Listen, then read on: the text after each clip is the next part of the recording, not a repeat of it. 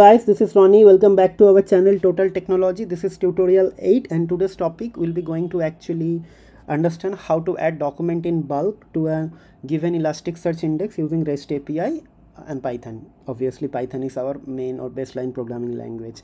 So in the last tutorial, which was tutorial 7, in that tutorial what we did, we actually understood how to add a single document to a Elasticsearch index, and in this tutorial we'll be going to actually do the same thing, but this time we'll be going to actually add document in bulk, means we'll be going to add multiple documents, right? So this sort of things are very useful when probably the requirement is actually integrate with some sort of data provider, or maybe some sort of log files, or maybe some sort of CSV file, etc., right? So by keeping in mind that most of you are going to start working on some sort of project or maybe in some freelance assignment, so I thought of actually doing this tutorial right now. So what we'll do in this tutorial, we'll be going to have a big CSV file. We'll be going to actually integrate that CSV file into our ELK, means every CSV file line will be added as a document to the Elasticsearch given index. Okay, that is the objective of this tutorial. Okay, without doing further delay, let me open my VS Code. Okay, this is the VS Code. So this is the file. So basically it has 16,007 record. Okay, and this is basically a web server log record.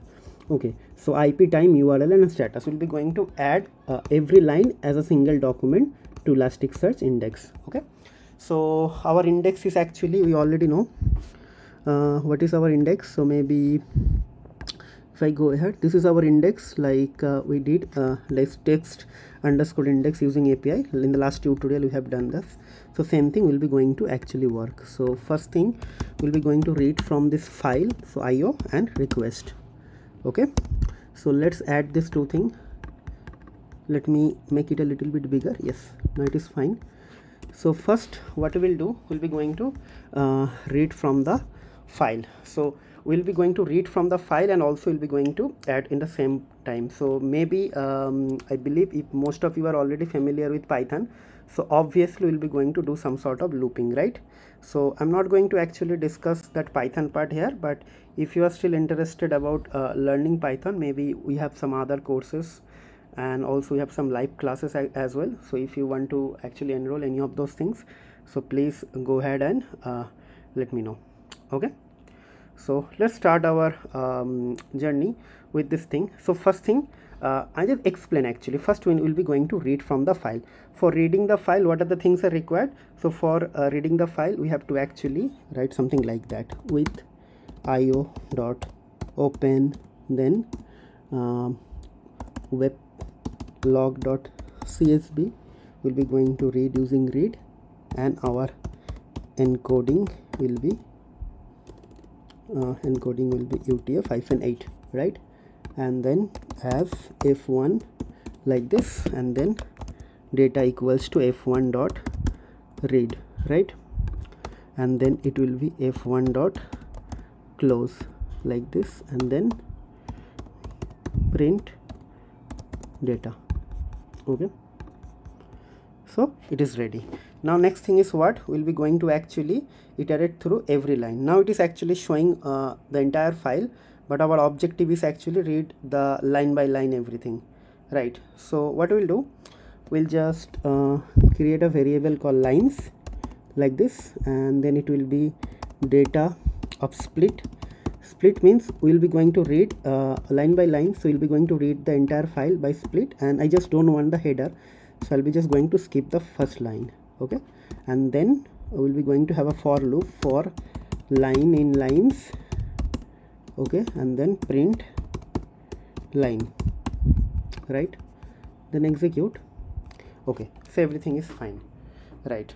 So next thing is actually what? Next thing is actually we'll be going to actually create the URL, headers and other things, right? So let me create the URL for our ELK. So URL is actually going to be localhost 9200 local. So maybe http://localhost, okay, right, 9200 local localhost host 9200, right? This is our local host, right? Then headers. So maybe headers are actually JSON. So maybe it will be content type, so maybe content hyphen type, and it will be application JSON, application slash JSON, right? Application then slash JSON, right? Then comma, right? So maybe content type and this, and then application JSON. Okay.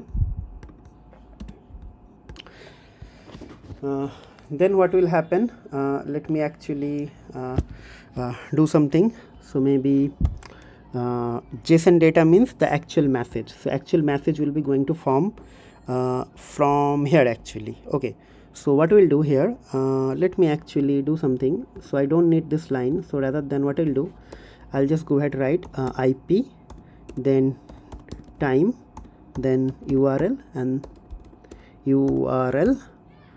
and then status, right? So IP is going to be line dot split and comma of 0, right? The first line, this first thing is, this is IP and everything is separated by comma. So second thing is time, it will be also separated by comma, but the index will be 1. So copy paste, copy paste, and copy paste. Okay, 1 2 3. Okay, right? Then what we'll do, we'll be going to add a JSON header, right? So let's add a JSON header here. So how we are going to add a JSON data? So JSON underscore data, like this. Okay, and it will be like this, and then message, right?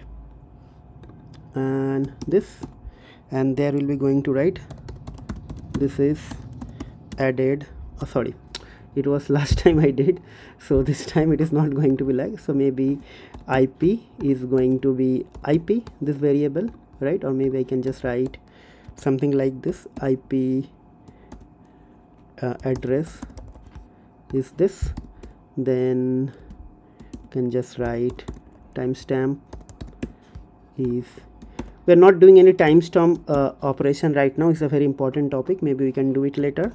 I'm just putting the raw time from the log. Okay, so then actually URL, so URL is going to be URL, and then status is going to be status. Okay, so everything is done.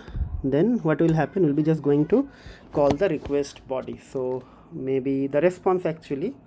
So what is going to happen here, so maybe we're just going to write response equals to request dot put, right? Then we'll be going to put URL, our URL. So after the URL, what is actually going to happen, we'll be going to put the index name. So what is our index name? Index name is actually this one, right? Let's copy this thing. Okay, then what will happen, slash, then what will happen, we'll be going to actually put a doc underscore doc, right? And after that we'll be going to put a slash, right? Up to this part everything is fine. Then you have to put a document ID. So document ID will be going to put like this, str of I, a variable I. Okay, so that will add in few minutes, and after that plus, and this is going to be like this, then question mark, and then it will be pretty. Okay, everything is done. Then actually headers equals to headers and JSON equals to JSON data, and authentication parameter also we have to do. So maybe we'll be going to write headers equals to headers, right?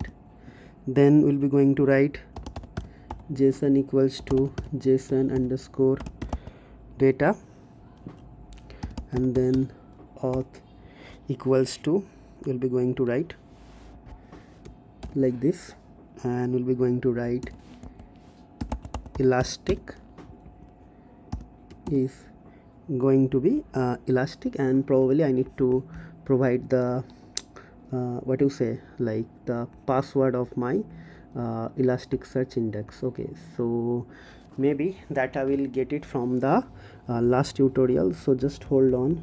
So maybe I actually opened it somewhere, I don't know where actually this is.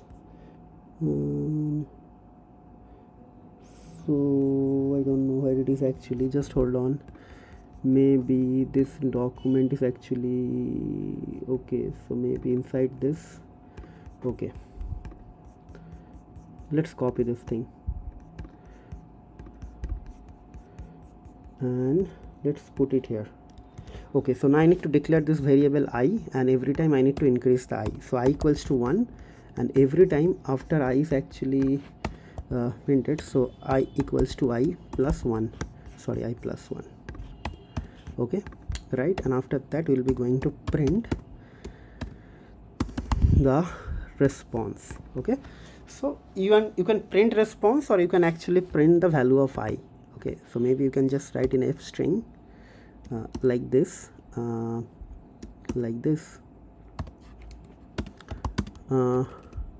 so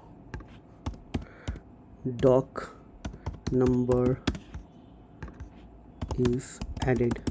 Okay, like this. So doc number 1, doc number 2, like that way it will be coming, right? So that's it. So maybe we can actually clear everything here. I'll go here. Right now I have no document here, right? 0. So let's execute this thing. If I execute this thing, everything will be started working. Okay, so let's do it. Hopefully I haven't done any spelling or logical mistakes. Okay, so let's do it. So invalid URL. So basically something is wrong here. So what is wrong? I don't know. So maybe it will tell. So maybe URL and then this API doc is okay. So this invalid URL thing is coming. So basically it's a known error. Okay, there is a hot fix for this thing when you are getting. So basically I need to cut, and basically I have to actually put this thing, maybe I think I need to put this thing here, maybe. Yes, so if I do this thing, this will work. Okay, so clear. Right now no document. Let's execute this thing. Yes, 201 means documents are getting added. Okay, so what I'll do, I actually while fixing this thing, I just change this thing. So what I'll do, I'll just stop it, and what I'll do, I'll just go to the developer console here. Okay, dev tools, and I'll try to delete the index again. So index is deleted. Then I'll go ahead and put the index back again. Okay, so then I'll go to discover. Right now no document. So what I'll do here, I'll just go ahead and write maybe if, then I can just write doc this, then I is added, means document 1, document 2, like that way it will be visible. Okay, let's clear this thing and let's execute. Yes, see, all document will be added. Let's wait. Okay, let's wait for some time. Meanwhile I'm getting a call. Let's see who is calling me.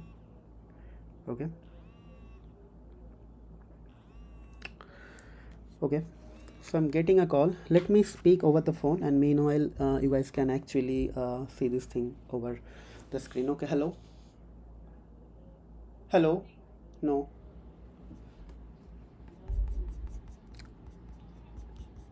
Okay, so all right, so meanwhile I actually paused the video because it was taking a bit of time. So see here, it is actually showing 16,007, and our records are also having 16,007 because one is header. And if I go here and if I refresh the page, this is also going to show me the same thing. Yes, 16,007 hits. So in this tutorial we learn actually how to add documents in bulk using REST API and Python. I believe you guys actually enjoyed the tutorial. It is a little bit complicated because we did multiple pause and we did multiple fixes, but I just tried to make the video clean, so whenever you are going to watch this video, it will be only one go for you. And last but not least, guys, don't just watch my videos blindly. After watching the videos, just try to actually practice exactly the same way I'm actually doing it. Okay, so this will actually going to help you a lot of help you to understand and also gain a lot of confidence, because if you just watch the video, this is not going to help you. You have to practice and you have to do the coding by your own. Means until and unless you are not writing your code by your hand, it is not going to push you. The moment it start pushing you, you will automatically develop some sort of like intuition towards learning more, and this is actually going to motivate you towards learning more and more. And from that point of time, you will get a actual kick, right? So this is the way. Like here actually I am teaching, you are learning or you are listening. It's kind of an instruction oriented thing.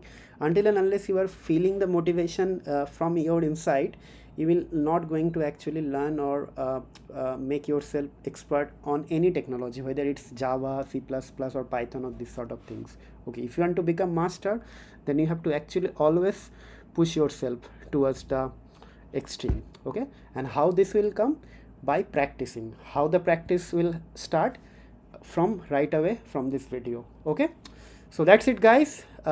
Before I conclude the tutorial, I'll just going to do one more request. That is, guys, please subscribe to our channel, hit the like button, and also hit the bell notification so you should not miss any notification. And also try to share our videos with your family and friend, because we always want to reach a larger audience base. And last but not least, try to put some comment, good or bad doesn't matter, but try to put some honest opinion. If you think something is missing or something could be done in a better way, something could be added in a more interactive way, just let us know. We'll try to include and we'll try to always improve our quality in the next video.